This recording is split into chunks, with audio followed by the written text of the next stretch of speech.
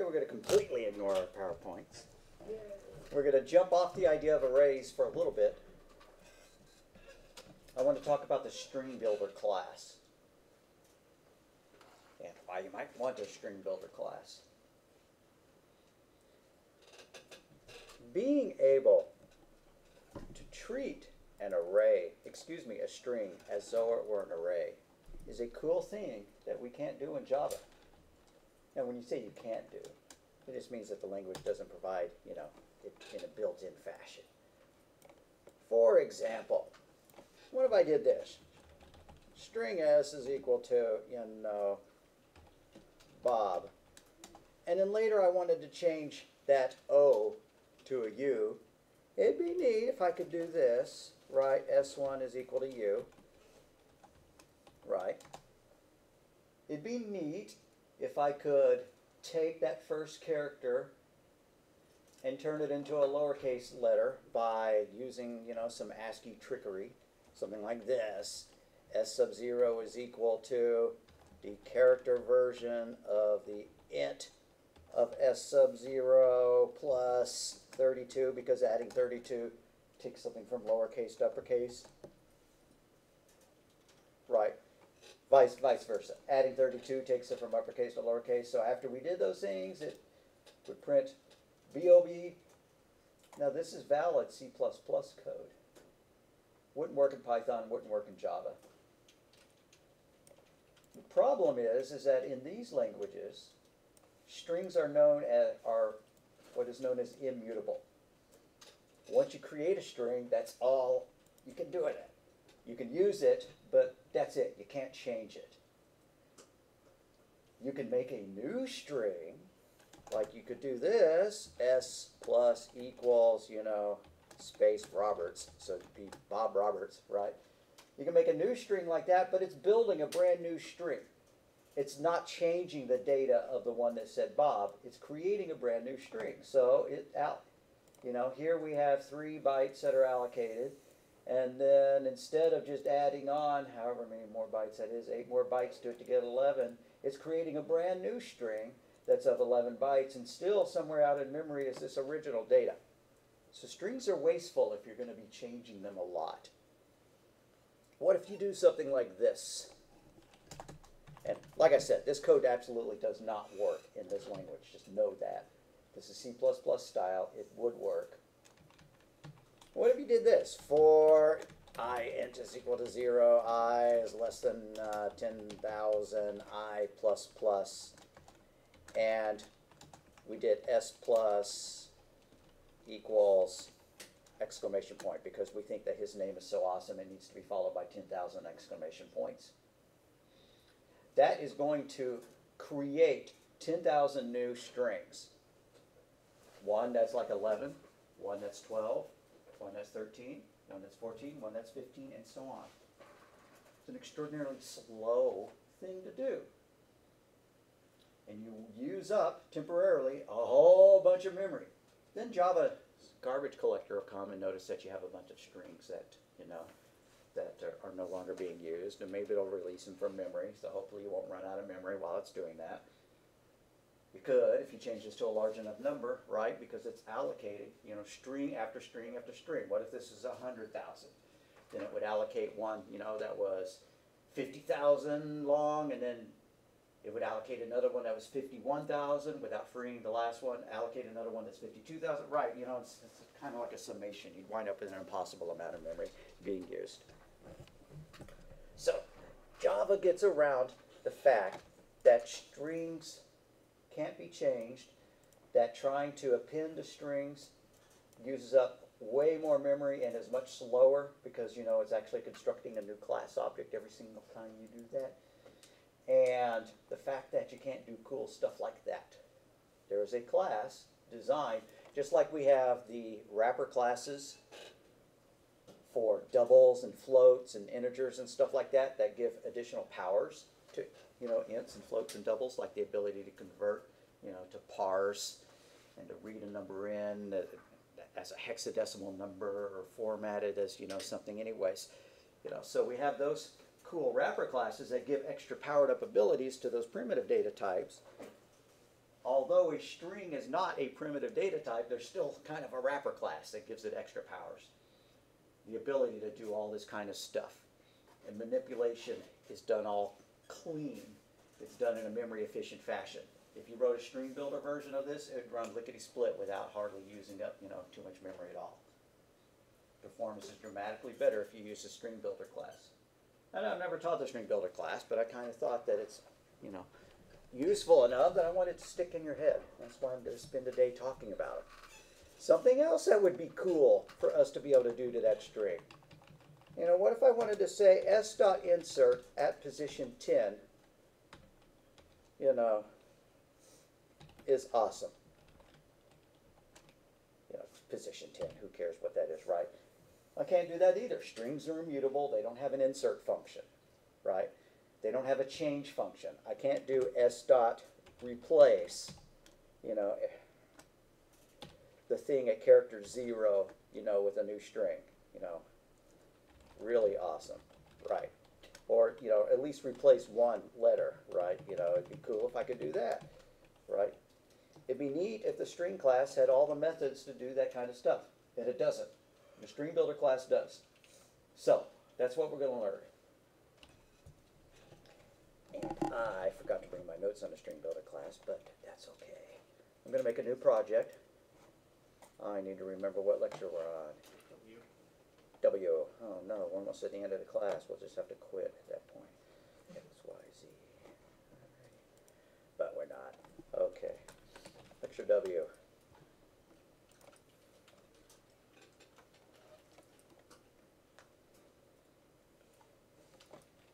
So down in main, I'm gonna have to add the import, by the way. I believe it's in java.lang. So I could go up and manually add include java.lang.stringbuilder, but NetBeans makes us lazy. So string with a capital S, builder with a capital B, no spaces, SB is equal to new string builder parentheses in parentheses.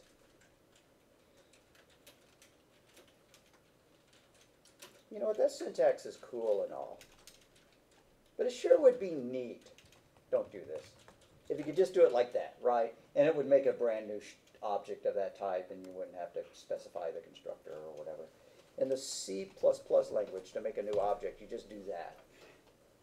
But in this language, it just creates a reference to the object and not the object itself. Okay, la-di-da. There we go, we have a new string. Let's start adding some things to it. How about a for loop that'll add to our string? Print I is equal to 0, I is less than 5, I plus plus. Oh, apparently the Stringbuilder class, oh, that's right. Everything in java.lang, L-A-N-G, is already automatically included. Now, for some reason in the examples I was looking at, they did #include java.lang.stringbuilder anyways. But that's why we're not getting an error there. Okay, and let's append something to our string. sb.append, parentheses, h-a-h, space.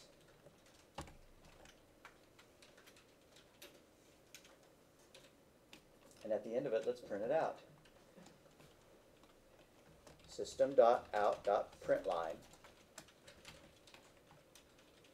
sb.to2, the word to string with a capital S, parentheses in parentheses. Now honestly, we don't need the .to string. Every object can be converted to a string.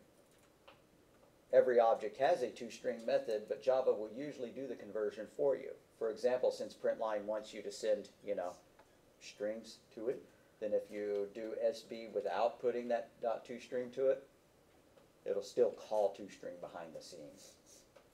Anyways, I just kind of want to remind ourselves that SB is not a string, but it can be treated like one in many, many cases.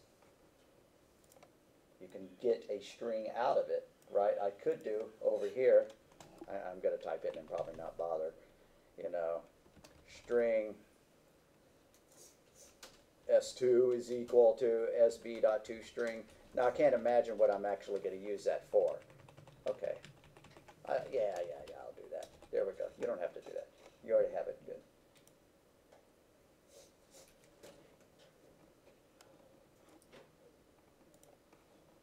Alrighty. It printed out. Ha, ha, ha, ha. What if we want to insert something into the first position? The syntax is a little bit different than you've seen in other languages, but it's close enough. I say that. We'll find out. Let's insert.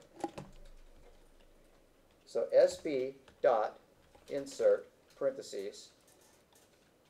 I want this to be at position 0, so it'll go into the beginning of the string.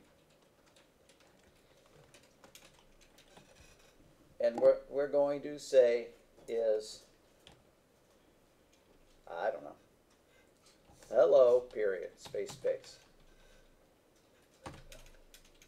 That way, by the time we're done, SB is going to be equal to hello, period, ha ha ha ha ha.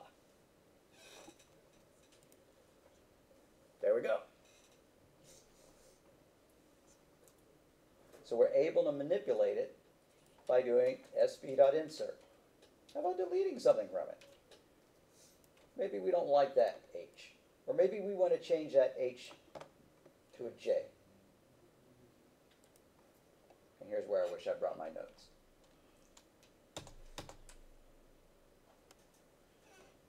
SB dot, it's not append. Is it replace? Yeah, it's replace.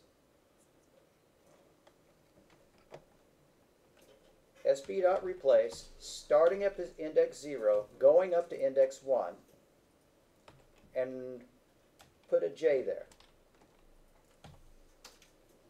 Now, why did I do this 0, 1 business? This specifies the first part of the thing we're going to replace, which is that one, and this specifies the last part, up to but not including 1. So if we do 0, 1, J, it's just going to put a J right there. But if we did 0, 2, it would replace both of those with a J. Right? And if we put 0, 4, it would replace all of that with a J. Now let's print it out after we do that to make sure it looks the way we expect. So system.out.println SB. I'm not going to call toString because, like I said, when it needs to be converted to a string, the .toString method is called automatically. And I don't think that we've been adding too many toString methods to our classes yet, but you can. All right, that did it. That replaced the J. Now let's replace the entire word hello. What index values am I going to have to use? Or jello in this case. Well, that's index 0. So index what? 1, 2, 3, 4, 5. Up to, okay, 0, 1, 2, 3, 4, 5. That'll do it, right? So if I put 0, 5 and replace it with goodbye, then it's going to say goodbye, ha ha ha ha. Let's do that. sd.replace, not place, replace 0, 5 with goodbye. Now notice this isn't the same length as that. That's fine, right? It's okay. It's just like highlighting a word with our mouse, hitting backspace to delete it, and then pasting in goodbye there. That's kind of neat. That's kind of a neat thing to be able to do, I think. You could replace, one letter and put an entire, sentence in it, or you could replace an entire sentence with one letter.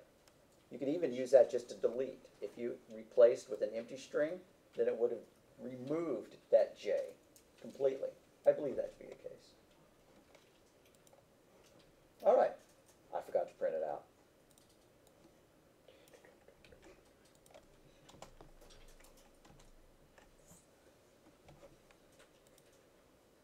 Alrighty, goodbye. Ha ha ha ha ha. Now we can access each element of this. So Yes, sir. I just want want to make sure the length of whatever you're replacing it with doesn't make a difference, right? Like you could have 20 character long. Exactly. This could be, goodbye, you poor fools, right? And then when I run it, there we go. Okay. Yeah.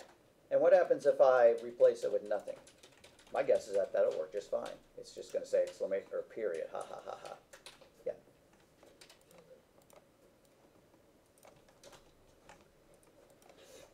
So we can access each character with .char at. Now, honestly, the string class does the same thing. So, but you wouldn't want to leave that functionality out, right? So if you want to print out the first character or get the ASCII value of the first character, we could do that. Char space ch is equal to sb dot char at 0. That would be the first one.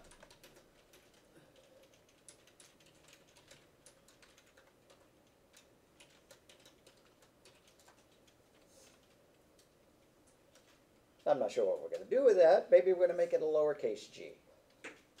And I already mentioned that to take something from being an uppercase g to a lowercase g,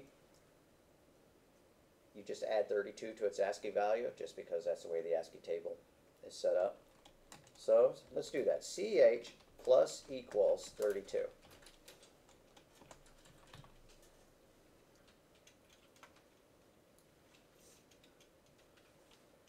Now, the first time I looked at the string builder class, I didn't see a way to replace a character.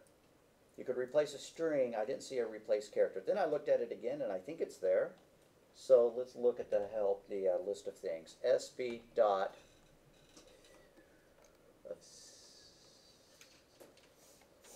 It is called replace character. Set char. That's cool. That's what we want. Set char. So SB dot set capital CHAR. Position 0, like that. Ooh, and what do you know? I got an error. Cannot find symbol. Didn't I just see it? Was it not a capital C? Dot set char at. Oh, it's got the word AT in it. Okay, so set char AT. Set char at. Position 0, CH.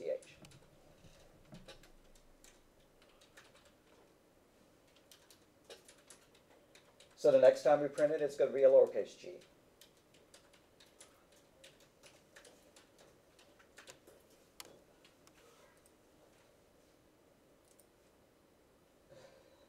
And then maybe we're going to iterate through the entire string, making all the letters uppercase.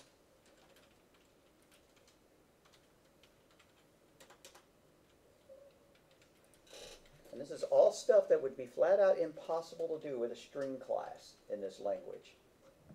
To do this kind of stuff otherwise, you'd have to use a character array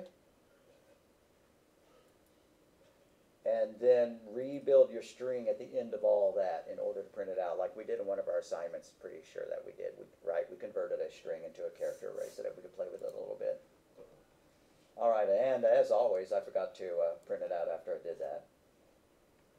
Copy, paste, run. It's a lowercase g. Let's run through it and replace every lowercase letter with an uppercase letter. Now my brain's going to glitch on this. I may make a mistake. We'll find out. Alrighty. So, I wonder if this syntax works. No, I'm not going to even try the I wonder if this syntax works stuff. Alright, for int I is equal to 0, I is less than sb dot length, parentheses in parentheses, semicolon, I plus plus, right? So we're iterating through the string builder, one character at a time.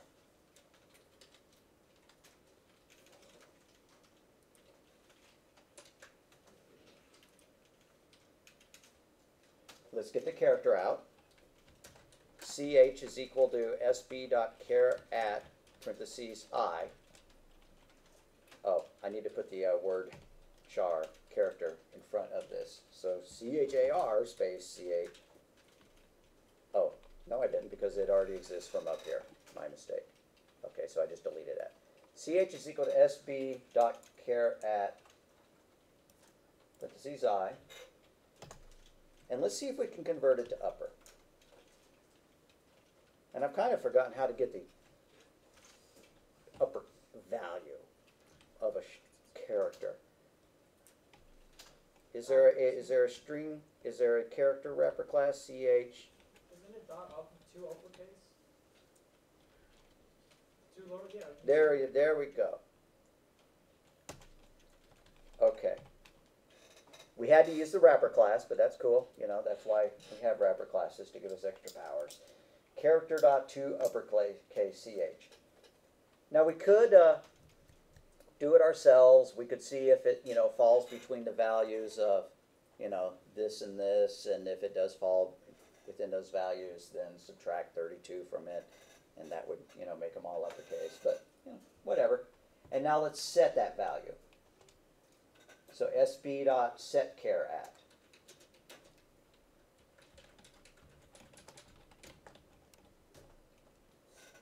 Set char at I comma CH. And if we wanted to write a slightly hairier statement, we could do that in one line of code rather than in three, right? We didn't have to store this in a temporary variable. I'll show you what it would look like, but don't type this. SB dot set char at I comma. I'm just going to do some copying and pasting to get this done.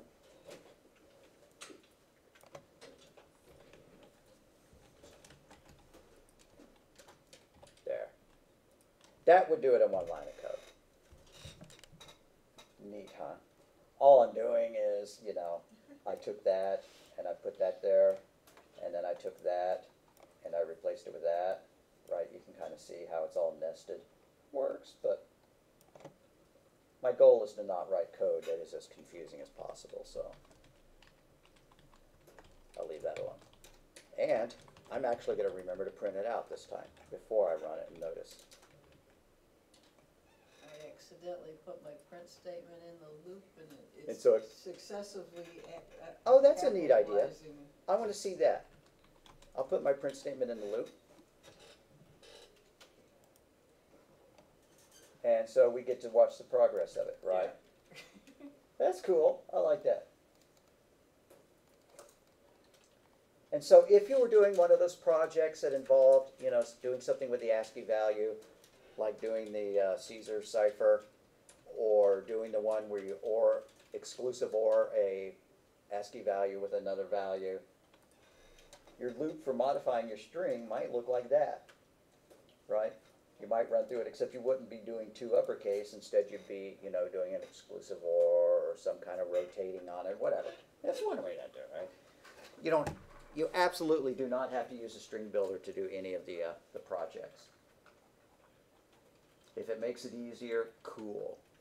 Every time I've written those things inside with Java, I just turned my string into a character array and did all my manipulations to a character array, because I didn't need really awesome functionality like inserting into the beginning, right, or replacing part of it with another part. If you don't need to do those things, then a character array is good enough. The only problem is that if you print out a character array, it's not going to automatically be converted to a nice string for the output. You'd have to convert it yourself. So, string builders, in my opinion, cool. Anybody having any typos? Yeah, let me come look at everybody's screen.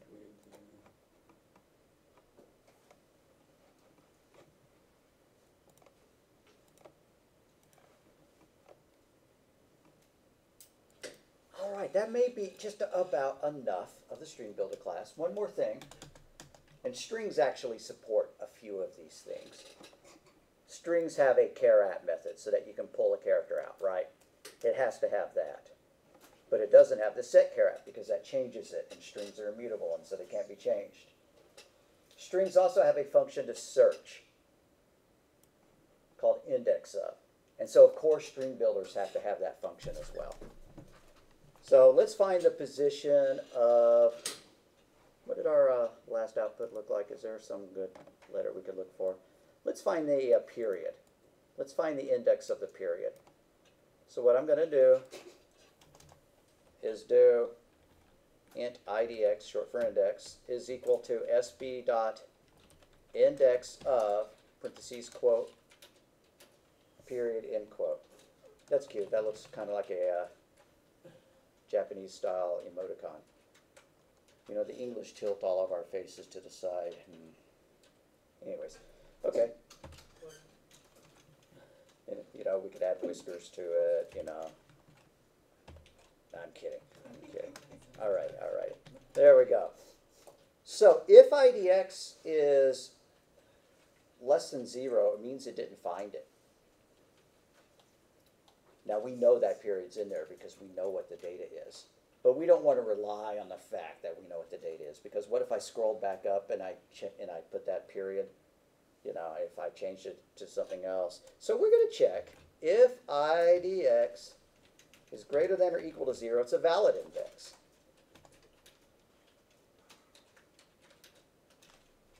And so I'm going to do sb.setCharat or sb.replace. That sounds like a good one.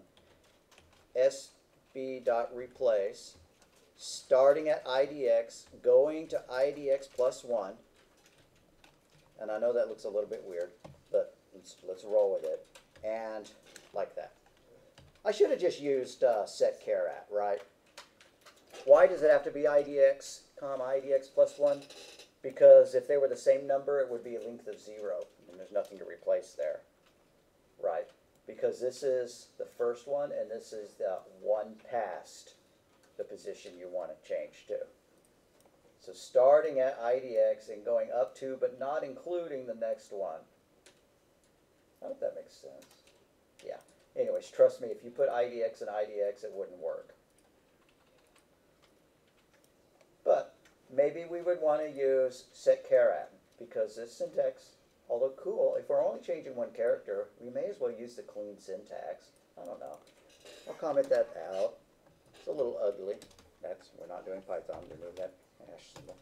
And sb.setCharat IDX, comma, and we're going to make it an exclamation point. Now setCharat wants characters. Notice that I use quotes up here because index of is looking for strings. And you could look for a long string. You could look for the entire word ha if you wanted to, right? You just type in ha there. But setCharat only wants a single character. And remember that the way you define characters is with single quotes and with strings double quotes. Different than Python where you can use those interchangeably and they don't care. Okay. And print it out one more time. Then we'd be done with Stringbuilder, I believe.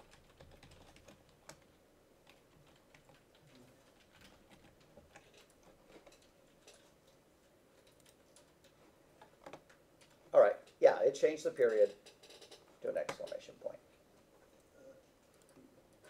Neat stuff. Something you could not do with a string. Yeah, you could get the index of it, but you could not replace it like that.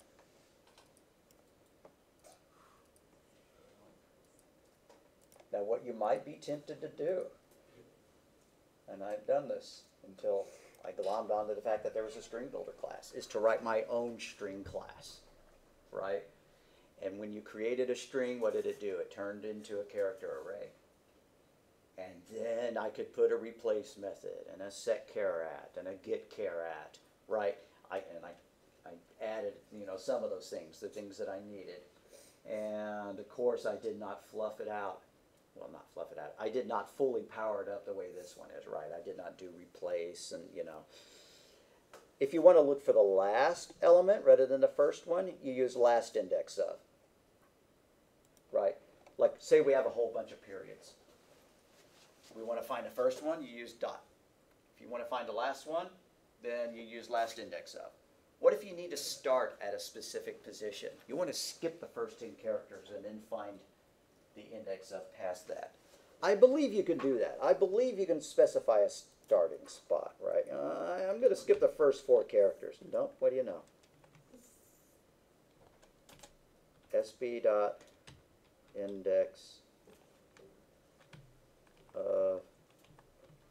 There it is.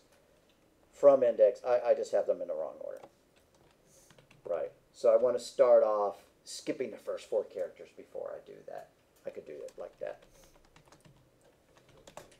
So index of searching strings is a common thing to do, just like searching lists is a common thing to do. So of course they give you a way to find the first element, the last element, or to step through it ignoring certain parts of it. Why would you want to ignore certain parts of it? What if you were processing something like XML, HTML, and your data looked kind of like this, you know, and you wanted to process it, you wanted to itemize it, you wanted to get and print out the word hello, and then you wanted to print out the word goodbye. Well, what you could do is you could write a loop. You know, start position equals 0. And then you could do, you know, while. Tell you what, we're going to do start position is equal to SB dot index of, and we're looking for a less than sign. And then while start position is still, what is index of going to return if it doesn't find it? -1. So while start position is greater than or equal to 0, do something with that, right? Look for the other one, right? So the last position is equal to SB dot index of this, but starting at our start position, because right, once we find one of these, we want to only search things after that. And yeah, for the first one it makes sense that way, but what if there was a thing like that? Well, that'd be some kind of syntax error, but we wouldn't want to, you know, our program to malfunction.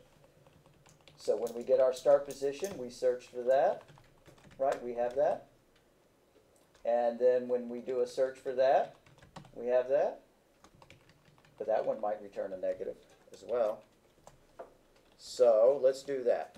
If, you know, last pause is greater than or equal to 0, we have good data. We would get a substring. And there is a substring method of the Stringbuilder class, you know. And so, you know, our word is equal to sb.substring, and I'm not sure of the exact syntax, but you're going to get the idea. Start, pause, comma, end pause, right?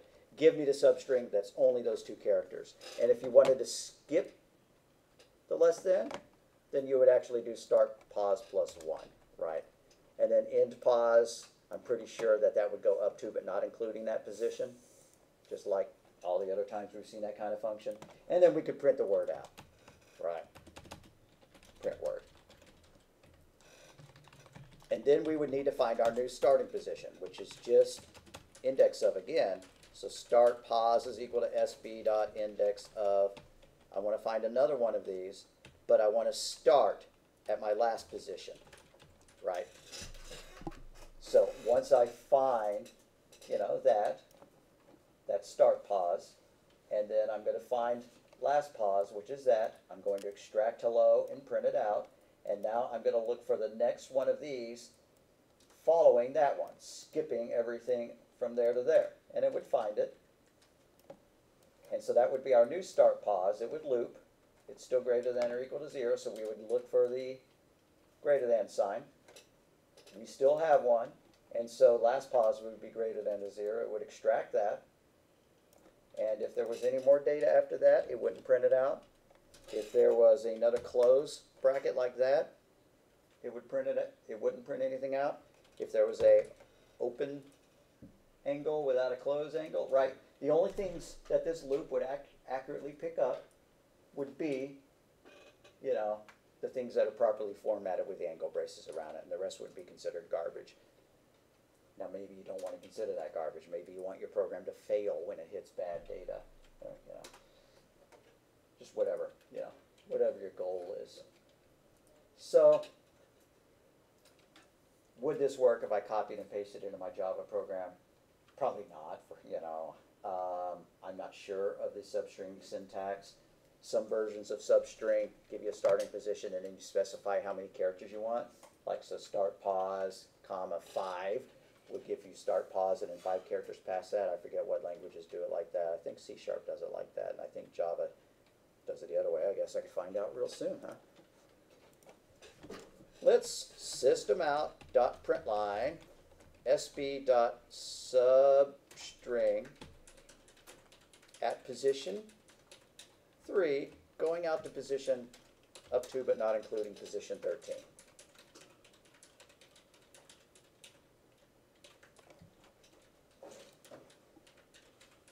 And there we go.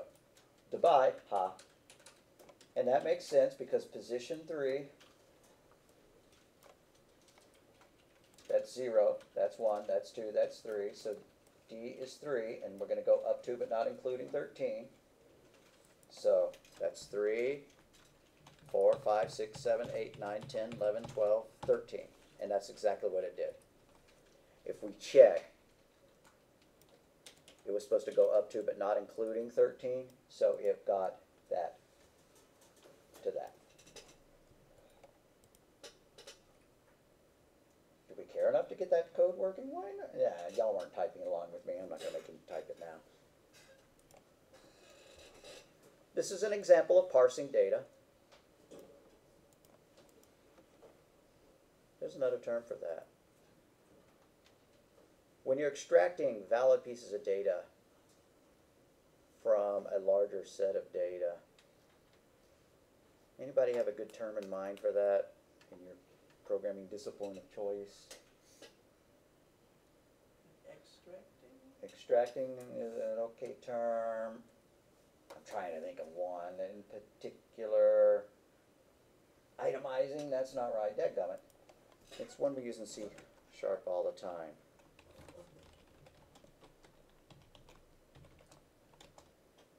Tokenizing. That's what it's called. One thing that it's called. But tokenizing is generally just splitting something up, not searching for things in it and extracting. So I like extracting. Alrighty, I think that's about enough about the Stringbuilder class. I think I'll copy this and just paste it in as notes in my version of it. Nah, I'm not going to do that. I'll leave it like that. So, back to our PowerPoint. Arrays of objects. I touched upon this on our last lecture.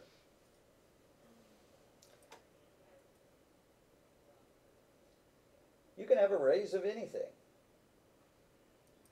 If you declare an array of objects, what you get are a whole bunch of spots with nulls in them.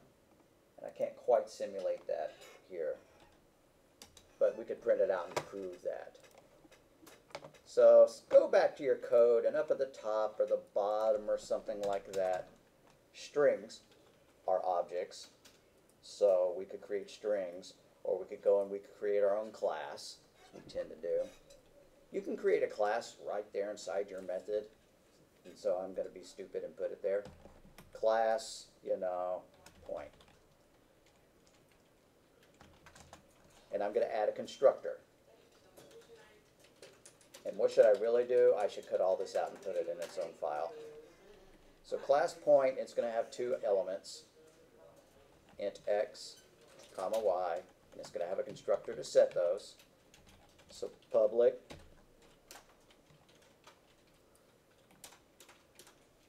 what is a constructor? It's a method that has the same name as a class with no return type. So public point, and it's going to take int space x, comma int space y. And what is that going to do? It's going to set this dot x equal to x, and this dot y equals y. This dot x equals x. This dot y equals y.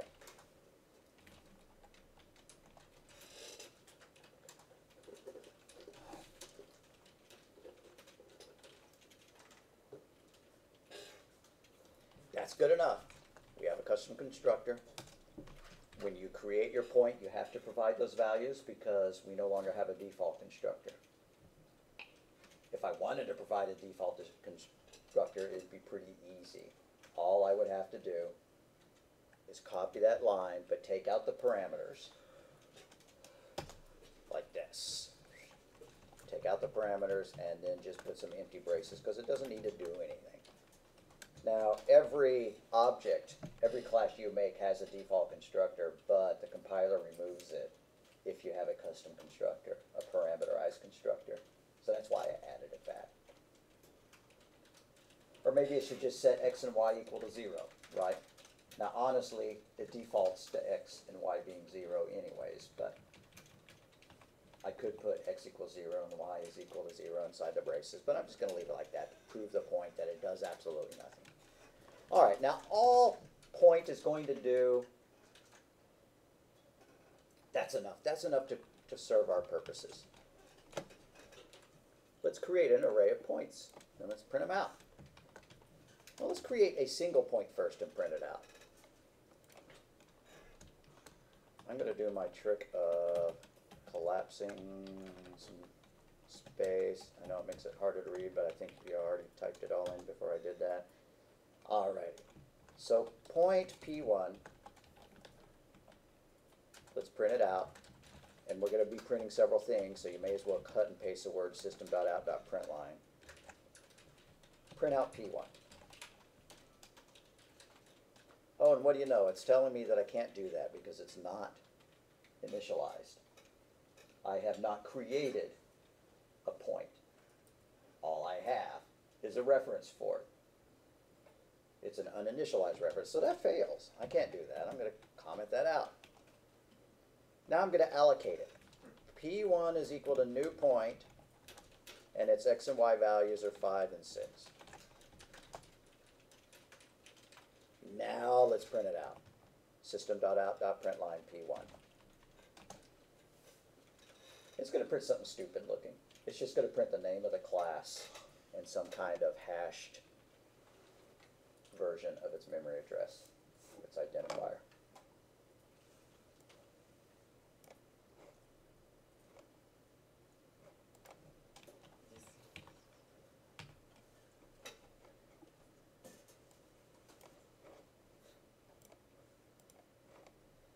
Yep, and so when it printed it out, all I did is print the name of the class. It's in the lecture package. There's the package name. There's the class name. There's the name of the variable. No. The lecture name, the class name, and since we put a class inside of a class like idiots, it's also printing that class name out, and then it's printing the hashed version of the memory index that it is. That's dumb. I want it to actually print out the data. I want it to print out that it's a point and that it's got 2 values. To do that, I need to add a toString method. And when I say add, I actually mean override. We are overriding the existing toString method. When we printed this out, what the compiler replaced it with, don't type this, is p1.toString to convert it to a string to be printed. But the results of that conversion are pretty ugly. It's just, you know, all that bunch of gibberish. So let's add a toString method to our point class. Public string. Now toString is a lowercase t, capital S. ToString. Oh, and I forgot to capitalize string here. That's what I get for switching between C++ and Java. There we go. And C#. There we go. Public string toString. Parentheses in parentheses. Curly brace. And we're going to return string.format. I'm going to just put the parentheses and the end parentheses and the semicolon, but of course I'm going to put some stuff between those parentheses. Quote, point, parentheses, %d, comma, %d, in parentheses. And then after the quote, comma, x, comma, y. Or if you prefer, this dot x, comma, this dot y. Now it's going to look prettier when I print it out.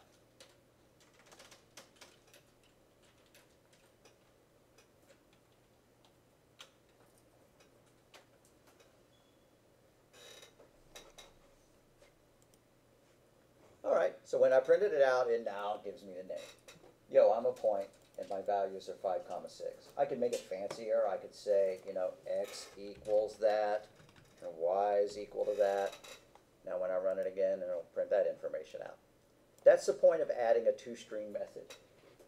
So if for debug purposes or something like that, you want to save it to a file or something like that, then you have an easy way of getting the data in a presentable format. So one of my recommendations, remember Professor Thompson's recommendations for building classes, and they were things like data private. Notice I really didn't do that. What's the next one? Members, public, ad setters. Really, you only need to add setters if you need to preserve the integrity of the data, right? That's the point of encapsulating the data. But if you're going to make your data private, you better add getters and setters. Add a constructor if it makes using the class easier.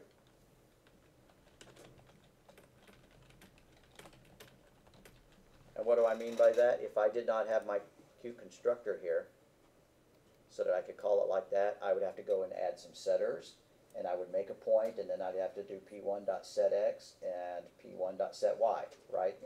So there'd be a lot of changes. It's kind of nice just to be able to do it like that.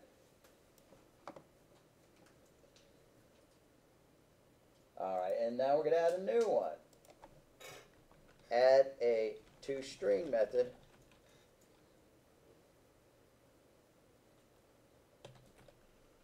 if you ever need to display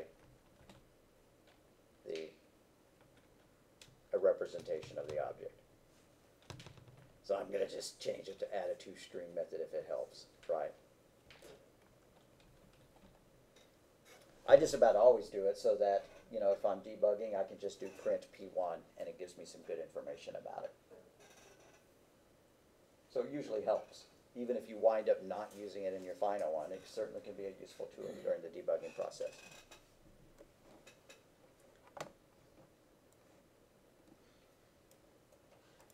All right, and of course, rule 0 is classes should have an uppercase name.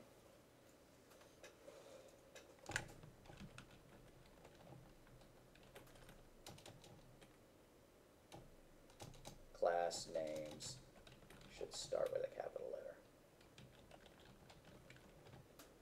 But that's Java's rules. That's not Mr. Thompson's rules.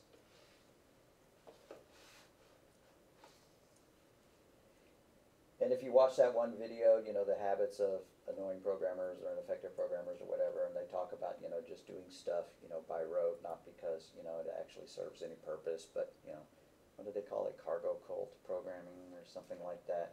You don't have to do all this stuff. You don't need to make getters and setters for a class. You don't have to add a constructor.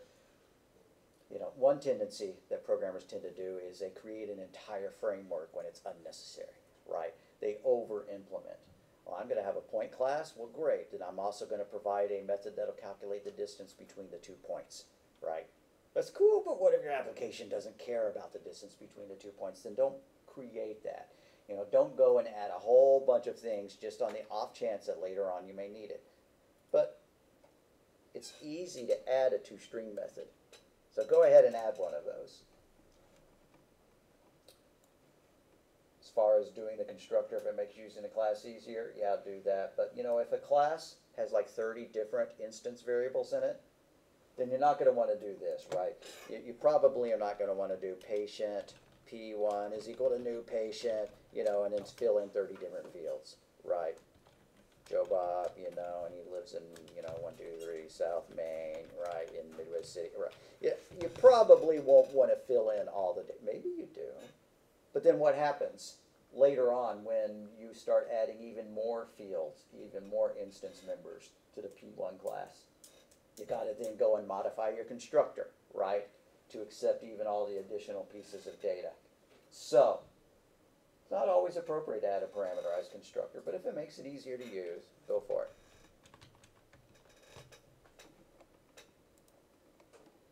All right. All that to set us up for the idea of creating an array of points.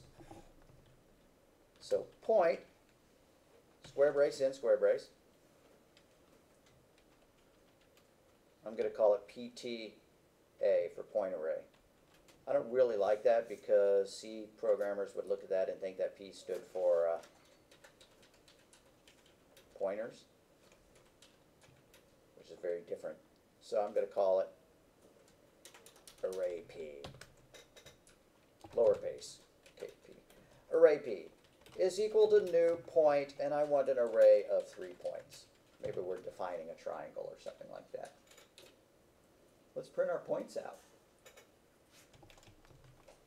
System dot, wait, let's use a range-based for loop. A for each loop. So for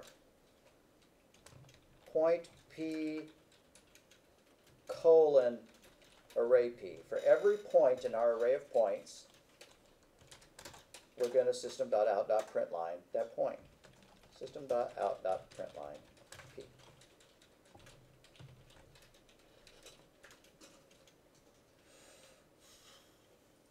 And quite often when I demonstrate the range-based for loops, the for each loops, I use V for value rather than P.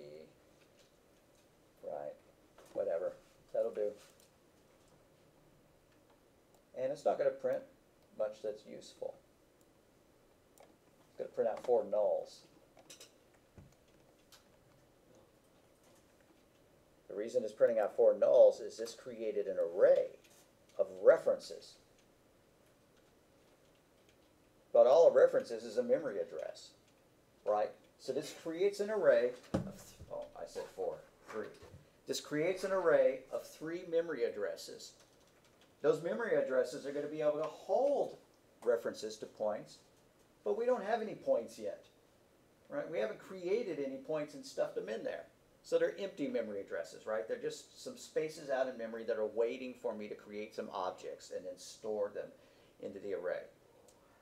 And when I say store the objects into the array, what we're really doing is storing the address of the object into that position of the array.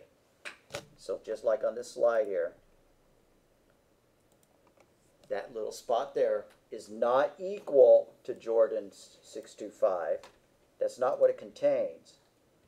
Instead, it contains the address in RAM of that piece of data. And so once we assign clerks 0 is equal to whatever, then that's just equal to 0, which the language calls null in that context. But once we create an object and assign it into the array, then that value will actually have a non-null memory address. And we won't see. If we try to print it out, it's actually going to call the objects toString method. So we created an array, but it's just an array of nulls. It's no good. Let's create some points and put them in there. So for int x equals 0, x is less than 3. Now that's lame, isn't it?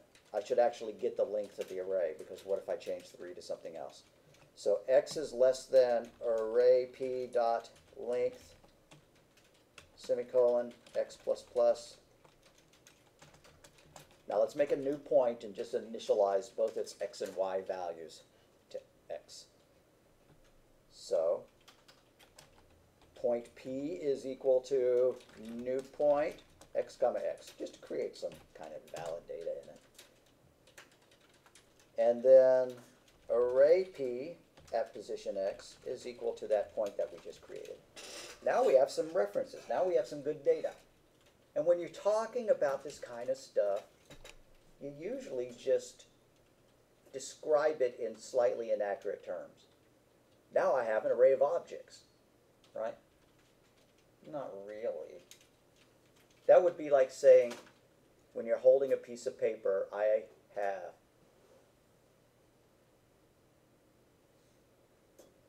a sheet or a list of houses. I don't really have a list of houses. I have a list of addresses that tell me where to go get to the house, right? And so an array is not an array of points. It's an array of addresses of points, which are called references. All right. Don't want to belabor that too much. But now I'm going to print it out again. So I'm just going to copy that for loop, paste it here, and run it. Now it's not going to print 3 nulls. It's going to print some good data, right?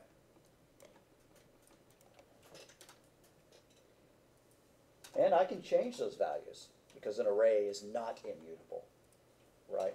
Say I want to replace the first one with this one, right? Because I had a cool point up here that had x, 5 and 6.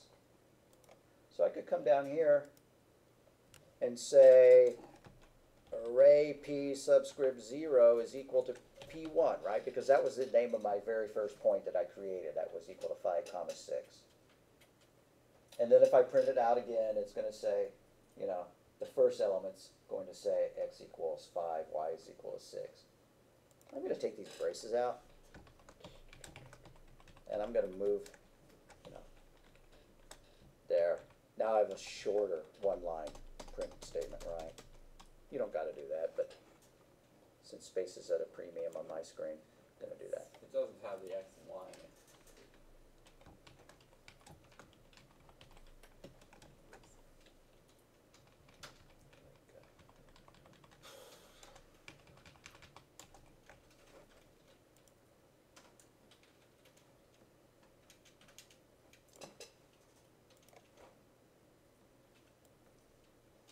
All right, and so the second time it printed my point array, the first element was equal to our original point, right?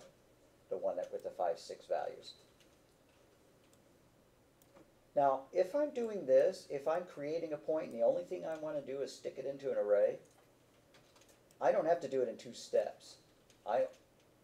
This is kind of like saying int x equals 3 and then y is equal to x. Why not just say y equals 3? I'm going to change this a little bit. Maybe I'll comment that out. I don't know. I think it's, yeah. I'm going to take this part right here, and I'm going to do that, right? And then I'm going to delete that line. Now, you don't have to do that. I'm just illustrating.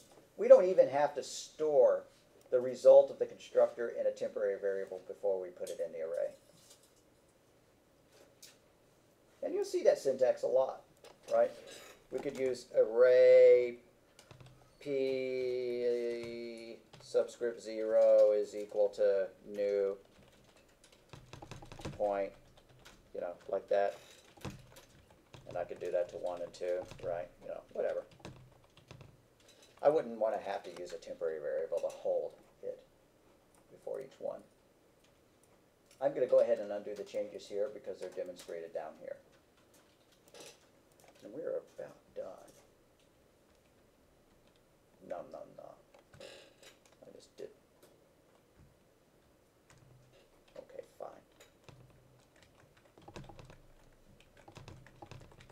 I don't have the X and Y values, and it just says 0.00 instead of x is 0, y is 0. Ah, I made a little change you didn't get to see me make. See, in your toString method, add that, and add that. I missed that too. All right. So, I'm going to undo this. Point P is equal to, you know, new point, and then this is equal to that point that I just created. I think that's enough for this lecture, especially since we only have 3 minutes left. One thing I want to mention is that if you do this, does that thing have a name? Does it have a variable name? Right? No, it doesn't. It's an anonymous object. But we do assign its reference into the array, so it's not like it's gone. So what happened to our original value? Right? We created a point here at element 0 when we did that, but later on we replaced its reference with that one. So whatever happened to that point? Whatever happened to point 0, comma 0? Point 0, comma 0 no longer has anything pointing to it. It no longer has any references. It's called an orphaned object. Just like if you have a house somewhere, but you lose your piece of paper with the address, it's an orphaned house, right? Nothing points to it. It's useless. And a Java garbage collector will come eventually remove, you know, deallocate it and free that memory. Because what if you had a for loop like this that created, you know, 100,000 points in a row, right? And then as soon as you exited the for loop, you wouldn't want those 4,000, you know, points in a row to still be there. Or if the array falls out of scope, right? You don't want all that memory to still be allocated. So the array would be removed. They would suddenly become orphan references, and the garbage collector would fix them up. That's about enough of that. Are there any questions? I love waiting until the last minute to ask that because you don't have enough time. But I'm always always willing to talk for the next few minutes. Right, let me make the Dropbox and then I'll ask again, are there any questions? Any questions over the projects? Wave your hand if you've mentally chosen a project. Anybody mentally chosen a project? What do you mean by that? Like, which, yeah, you have a good idea of which one you're gonna do. I do. Yeah. So, 2, you haven't chosen a project yet. No, I'm kidding. Y'all need to pick one pretty soon because they're due right in December. So we have about 4 weeks left to do them, including Thanksgiving. You might not want to work on Thanksgiving. Thanksgiving to do that. I'm gonna take the whole week of Thanksgiving and write that thing out. Well, that'll work. You know, some people don't want to do a thing on Thanksgiving. Others want to, you know, utilize that time to be productive. Alrighty. So Java, la-di-da-di-da.